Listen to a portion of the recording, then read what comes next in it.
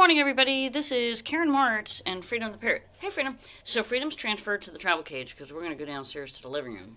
We have the air conditioning people coming. All right, guys, I want to show you this.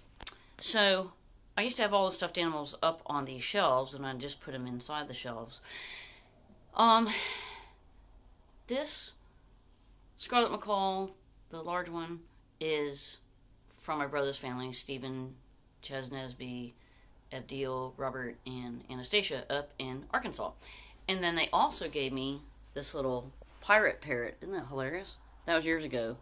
And then this is a hyacinth macaw. And then I've got this is a beanie baby, which I had no idea. I collected a bunch of beanie babies for like 50 cents to $1 from the litter box here on Hilton Head, a thrift store. And just because they were cute.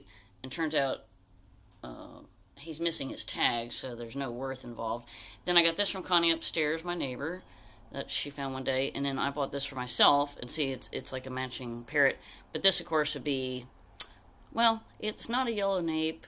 It's hard to say what type of Amazon parrot it would be, because the coloration on the head, we don't have any yellow up there, right, Freedom? So it's a mystery bird. And then we have the sulfur-crested cockatoo. I got that at Sylvan Heights Bird Park. And then these two birds I got at the Oasis Sanctuary online. Oh, I think we have someone downstairs. All right, we're going to sign off live, and we'll finish later. Have a great day.